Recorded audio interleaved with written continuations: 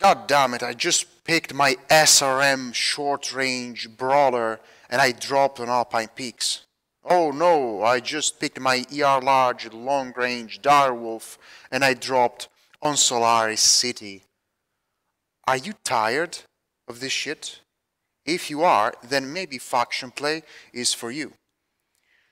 Hello people, I am Data from JGX, and today we will talk about faction play, why you should play it, and how for beginners who just don't understand the interface. Before we start, please remember to subscribe to the channel, turn notifications on, and share the content with your friends. So, why faction play? The reason why faction play is my favorite game mode is first that you see the map and then you choose the mech. So you can always pick the mech that is right for that kind of environment. You drop on a short range map, you take a short range mech. You drop on a long range map, you take a long range mech. Like, this is the key for me. I hate quick play, and I play faction play every time it is possible, it is viable, you have an available match, because I love dropping in a mech that is adequate for the environment. So this is reason number one. Reason number two, I'm tired of NASCAR.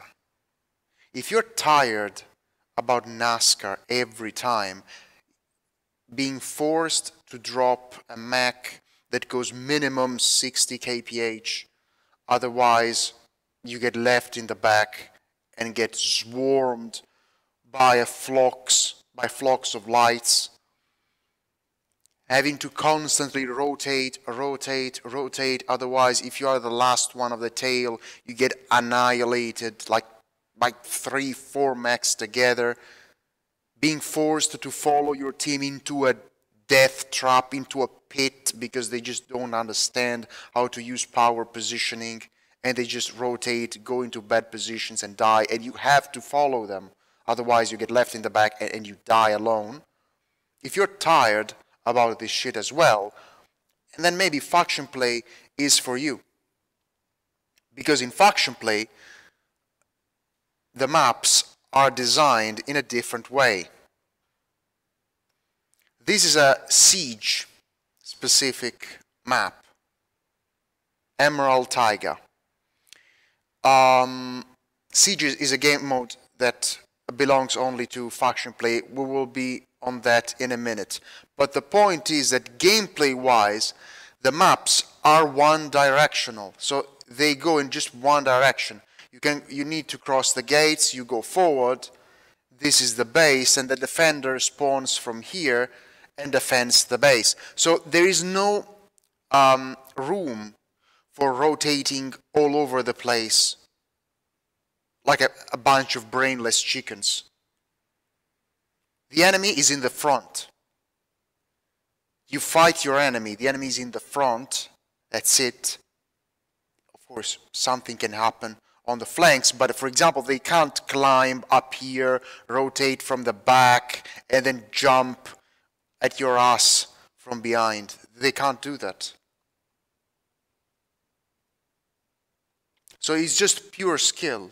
The enemy's in the front, you shoot them, they shoot you, best aim wins, and that's it. There is no cheap tricks.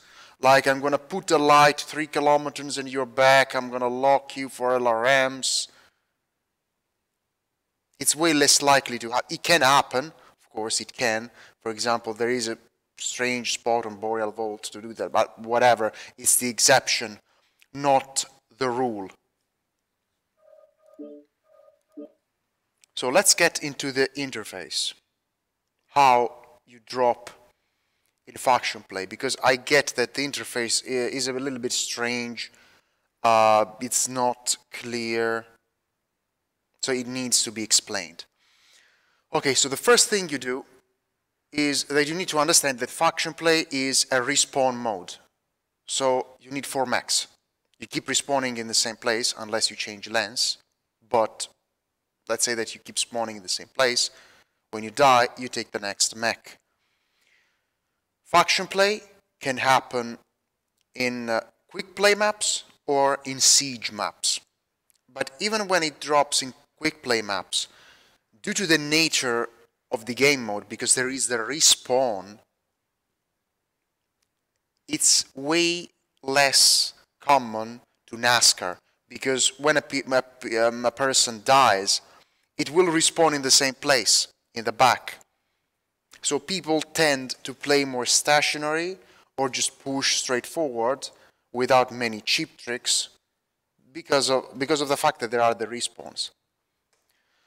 So the first thing is you go to manage drop decks. This is a relic from a deleted game mode. Scouting doesn't exist anymore. So ignore scouting drop decks. Go to invasion drop decks. You will have 2 drop decks. I suggest you to keep one for the clans and one for the inner sphere. Inner sphere is maximum 265 tons. You have to split those tons between your 4 mechs. You can even drop under tonnage if you want. Clan is 255. We will try to get it to 265 soon, but no promise. There is a discussion on the Cauldron about this topic, but PGI is not that interested in faction play. So you do 1 deck for the clans and 1 deck for the inner sphere. How do you build a deck? Let's assume that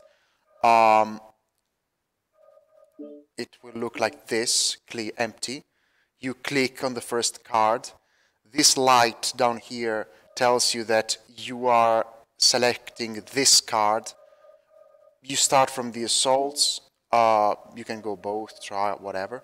Let's say that I want to build a long range deck, because again, you first see the map and then you take the mechs.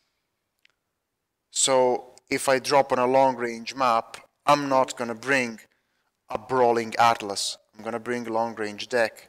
Battle Master or Stalker. I just want to try the Battle Master because they got recently quirked. Again, another Battle Master. Firebrand, ER Large. Every time you click, it automatically brings you to the next card. Firebrand, and then an anti-light with high DPS. Osiris with streaks. 265. Don't go over tonnage, because it won't let you launch. You may drop with trial max, I don't know what happens. Just don't go over tonnage. And if you want to change a specific mech, you click on it, and then you click on the mech you want to change it into. You will not see the mechs that are already in the deck. So if you're looking here for these Battle Masters, you won't find them. They're missing, because they're already in here. So if you want to change a mech, you click on the card that you want to change, and then you assign the new mech. But then you need to readjust the tonnage. So once you're done, if you have prepared your 2 drop decks, I would recommend, if you have only 2 and you're a beginner, take some generic decks. So for example, the first mech, you take a long range mech. The second one, you take mid-range. The third one, mid-range again. And the last one, you take brawling. So more or less, you are okay on every map, and you can choose to start from another mech when you drop, rather than dropping always with the long range first.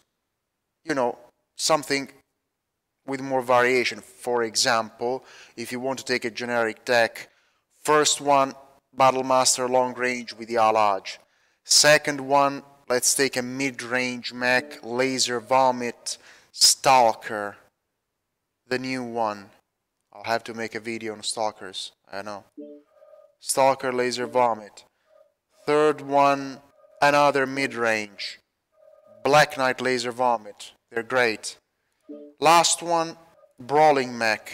We are over tonnage by 10 tons. Flea brawl, weights only 20 tons, and you're good to go. This is a generic deck. And then press save every time. Or, of course, if you don't press save, it won't save.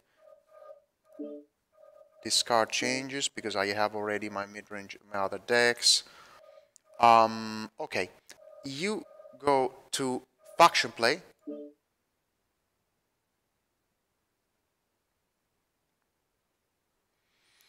First of all, you choose what side you want to play on. This map doesn't make sense anymore.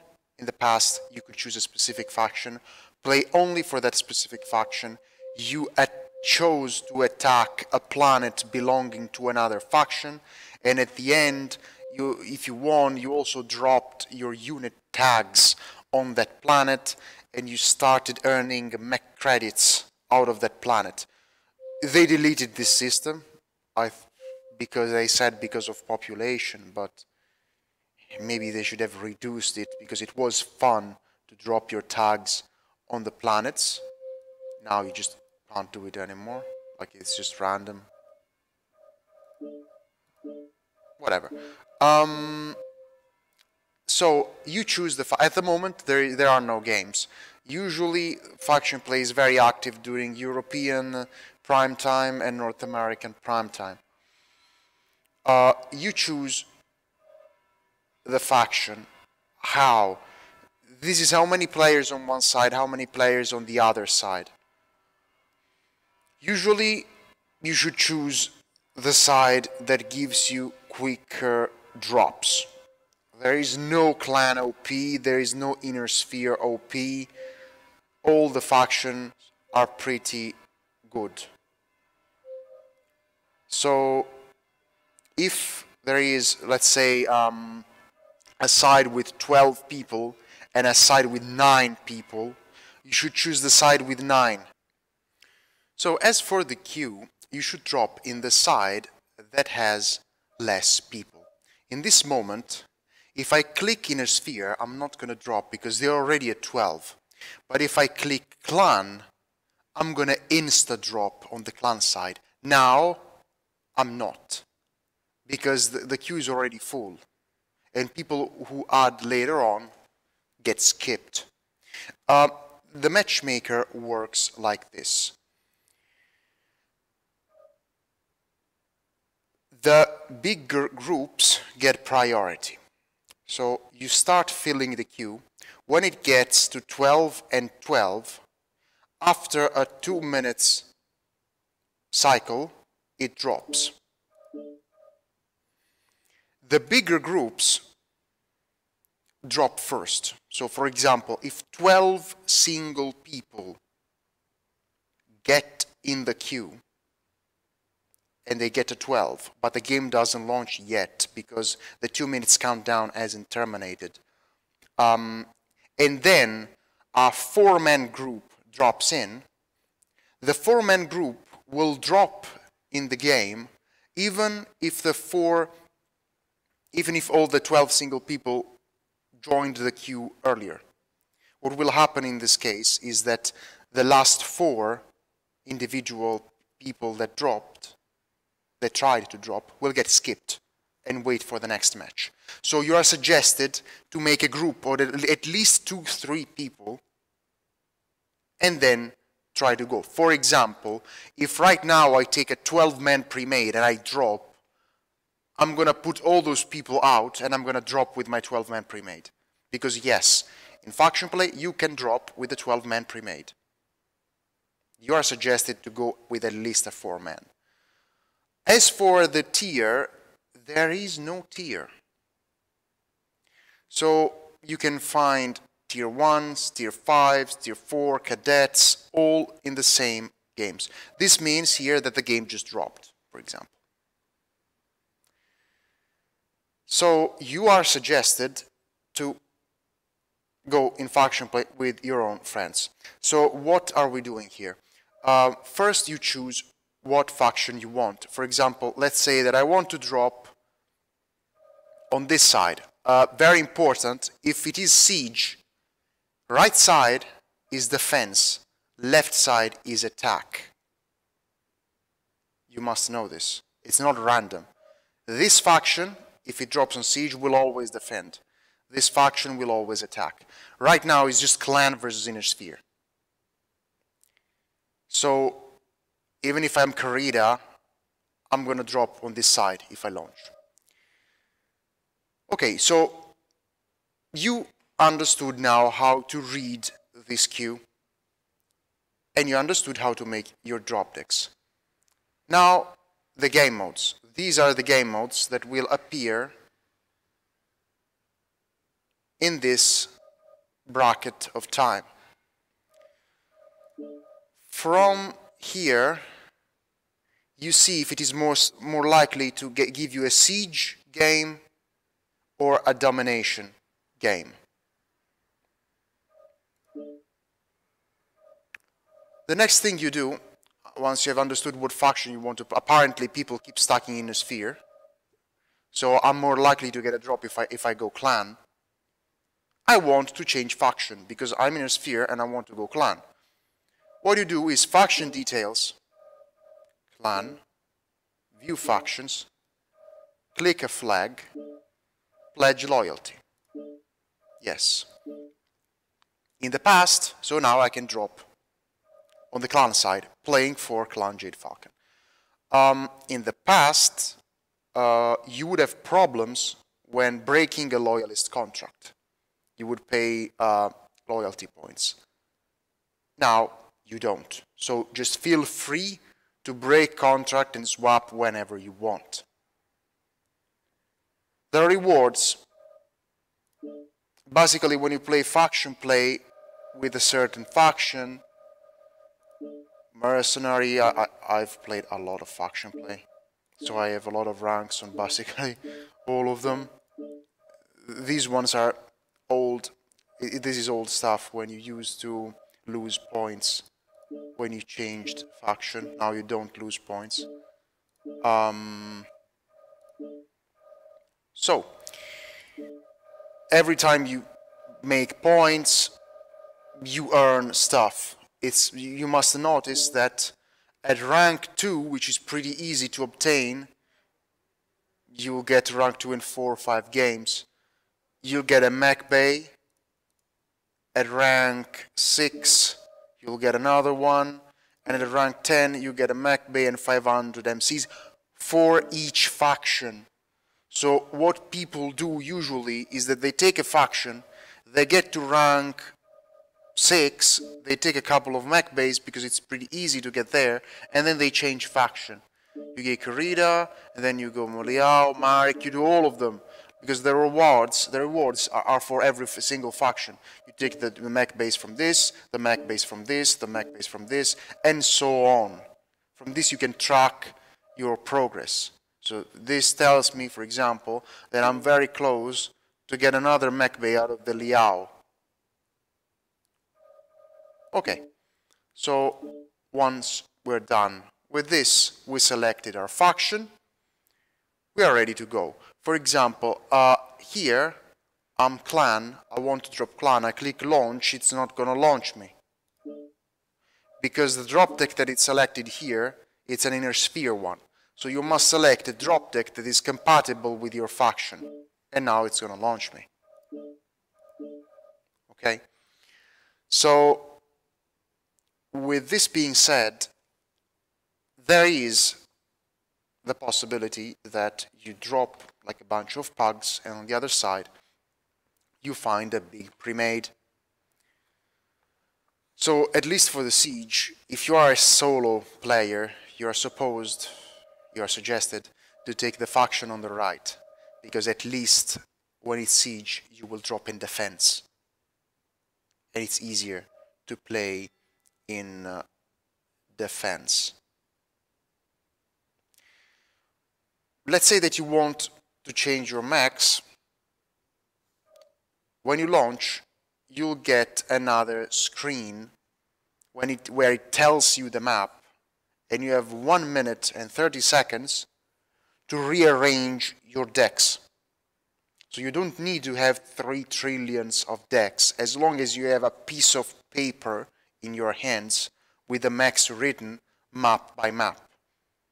Okay, it is Vitric Forge. On Vitric Forge I want this, this, this and that. You have 1 minute and 30 seconds to change 4 mechs. If you know what you're doing, you need way less. And then remember to press save, because if you don't press save, it's not gonna change your mechs.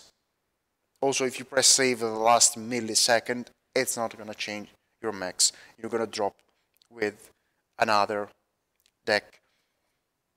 Again, even if you find a 12-man pre-made on the other side, you'll get stomped. Yes, I get stomped as well, because even if I do 3,000 damage, all the pugs with me don't even pass 500 damage, and we lose anyways. But at least this improves your skill a lot. Dropping and getting stomped by big pre-mades helps you with your skill, because in quick play, many times, you win even if you don't do shit, because you get carried by the other guys. There is a tier-based matchmaker, so you get matched with people that have more or less, that are supposed to have more or less your skill.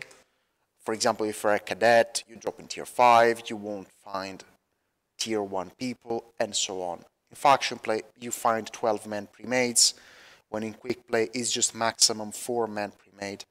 But I like that, even if I lose, because I sharpen my skill.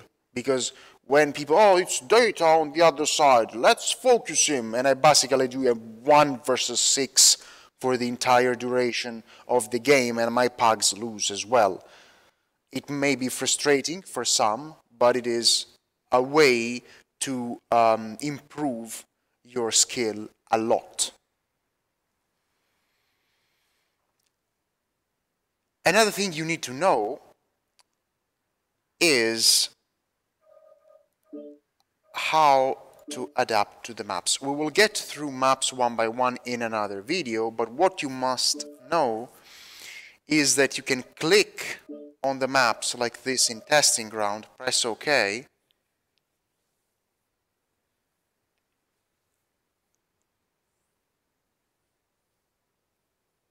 then you press F5 and you go in free camera mode, and you're free to explore the maps. This is another siege map. Again, attacker spawn, defender spawn, the base, and you can go forward, and that's it. There is no NASCAR. No backstabbing, no NASCAR, that's it.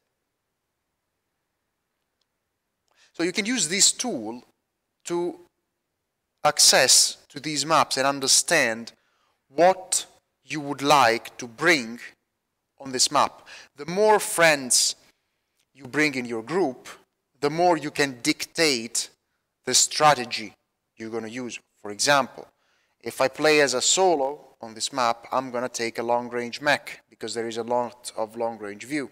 But if you drop in a bigger group, you can tell your friends to hug the wall with SRM bombers all here and jump the attackers like this when they cross the gates.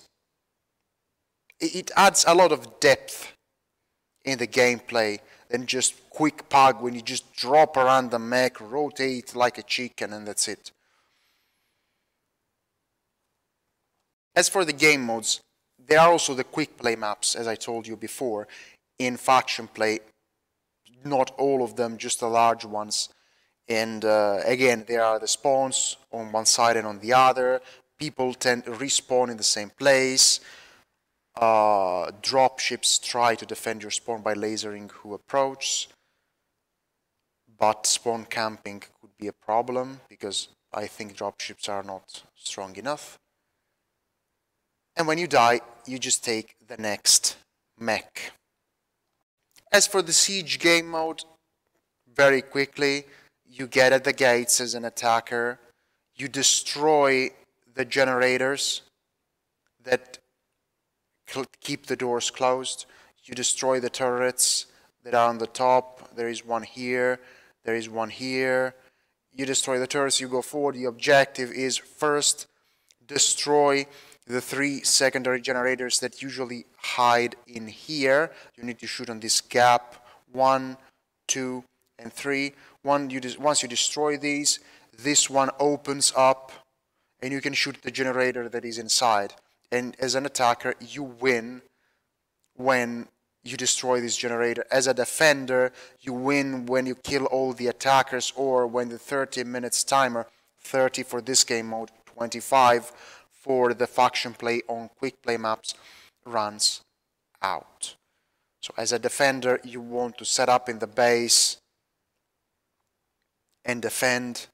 As an attacker, you want to push, kill the first wave, and then when the defenders are respawning, you use that time to start hammering the generators, and then eventually kill Omega wave after wave after wave.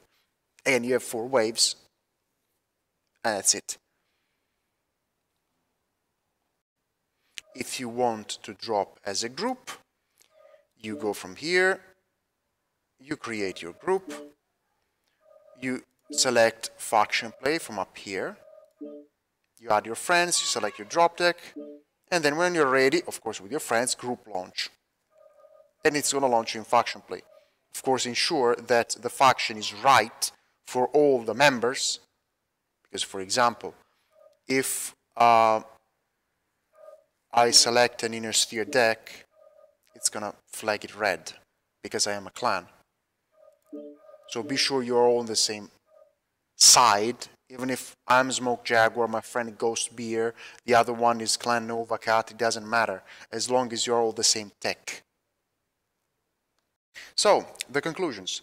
You should play faction play if you want more depth into your game, if you want to adapt your mech specifically to the environment, and you're sick of dropping with short-range mechs on long-range maps, or with long-range mechs on short-range maps, or if you are sick of having to play like a headless chicken and just rotate all over the place with no sense, or getting ganked by a horde of lights if you just dare to hold a position.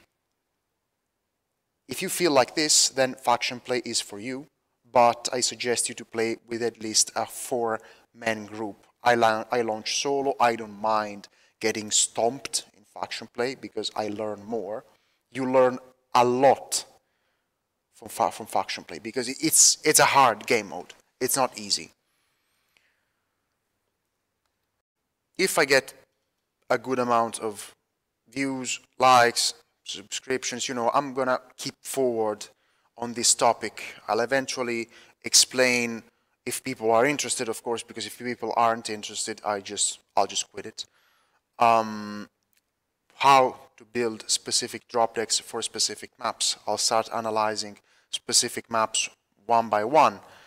I hope we can get there in the near future. But for now, that's it for today's video. If you have enjoyed it, please remember to subscribe, turn the notifications on, share the content with your friends, and I'll catch you guys next time.